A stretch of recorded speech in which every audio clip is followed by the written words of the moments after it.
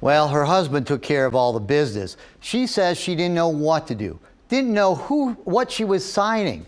All she knew is that she may have made a huge mistake.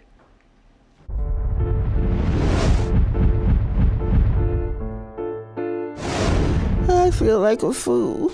This is Juliette. Hey, Mo. And this is the guy Juliette claims fooled her into signing away her home. Did you trick her out of her house? No, not at all. His name is attorney Mohsen Eid, and this is his deed. So do you feel like this Mohsen guy took advantage of you? Yes, because he didn't tell me what I was signing. You had her quit claim a deed for $10,000 for that house. You know that house is worth a lot more than that. Of course. This is Juliette's house in Canton. She's lived here for 28 years, but last year, Juliette's husband died, realtor Cooper Brown. Typically in these instances, we're going to find that the husband's the sole provider, and when they pass away, a lot of these elderly women are stuck in a very difficult situation and don't know how to get out, such as foreclosure. Juliette's house has equity. Cooper and her agent partner, Armin Sharigian, told her she could sell her home, make tens of thousands of dollars, and move in with her sister. Yeah, I'm going to move in with my sister. She's alone. Her husband died, too. On August 26th, with Juliette's daughter present, they entered into an agreement to list the house for sale. The asking price, $375,000. It was on the market for 2 months. We ended up getting the buyer's contract all signed and completed, and I had a feeling I had to get a second pre-title work done on the home. They found the quitclaim deed owned by Reunion Properties. So what happened? About a week after listing her home with Cooper and Armin, Juliette says Mo Eid just came to her door. Did he say his name was Mohsen, or what did he say? I really can't remember. I don't even think he told me his name.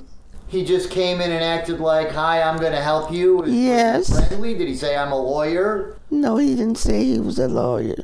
What did he say he was? He said he was a real estate. You thought he was a real estate guy? Yes. This man, Mohsen, offered her $2,000 on the spot, which Juliette needed. All she had to do was sign these papers, which Mohsen didn't even bother to type up. Did you know you were signing away your house when you did that? No, I didn't know. Do you feel like this guy tricked you?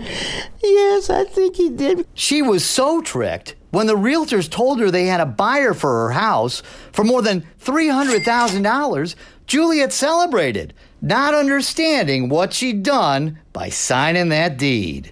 It makes me sad, and I should have known better. Armin filed a report with the Canton police against Mohsen Eid alleging fraud. The cops took the report but said it was a civil matter. So the realtors filed a civil motion. But so far, the Eid deed is holding up. So who is Mo Eid? He used to be known as Mohsen Mansour, but he had his name changed in 2015 to Mohsen Eid.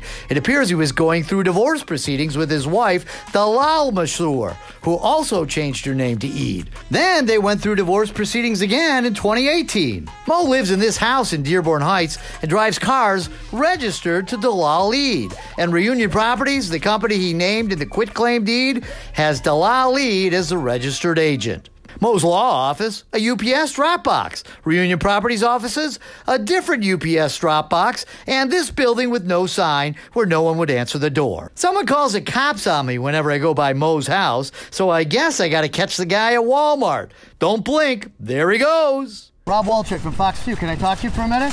Regarding? A lady named Juliette Long and her house. Excuse me? Juliette Long, isn't this a quitclaim deed that you wrote up for her? Unfortunately, I'm in a hurry. Yeah, busy guy. Remember, he was in such a rush, he didn't even have time to type up the deed, nor find witnesses, or it appears, even bother to get it notarized. I was doing a transaction for my client, not for me. So just exactly, who is this client? Isn't that your wife's company? No. Whose company is that? Reunion Properties. And who's the owner of that company? You can look it up. I'm sure you can find it. Yeah, it appears to be your wife, Like I said, Dalal, right? No, I'm sorry, it's not. Well, according to this paperwork, it is. Right on the sale agreement, it's signed Dalal Eid, sole member of Reunion Properties. I don't know if that's his wife or ex-wife, but he is loading groceries into Dalal Eid's expedition. Reunion Properties was going to charge Juliette rent if she wanted to stay in the house. I sat with her in the afternoon, went and prepared the documents and came back, and she signed them freely and voluntarily, negotiated the lease that she wanted to stay. She specifically addressed those points, and that's why I had her initial them, because I thought if anyone questioned, like it is obviously now, they would see, just like the judge just recently ruled, that all her complaint and allegations that she made in that complaint are inconsistent with her initials next to the documents But that did she she wrote. know what she was? Absolutely. And what proof do you have that she knew? Was there anybody Because there? I Was talked there to her and daughter there? Nope, just Mo and Juliette, who says she didn't even know what she was signing. She already had the home listed. She No, had she already did signed not. with a realtor. That's not She true. had- Looks true. Here's the agreement the realtors have with Juliette, typed out even, and it's signed days before Mo's agreement, the agreement that had Juliette give up her interest in the house for $10,000, of which she claims she only got $2,000. I was so upset that day. Everything was going wrong. A vulnerable 81-year-old lady alone on a bad day. How long did you give her to make this decision? She had a few hours. A few hours to give up a house she's lived in for 28 years. He ought to be ashamed. God didn't know what I was doing. I thought I was doing something so I could save my house. Hey, Mo, you're in the Hall of Shame.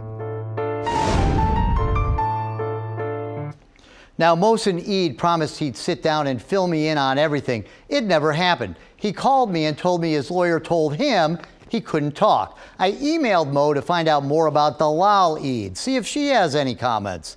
No response. We contacted Mo's lawyer, who told us the case is in court and he has no comment.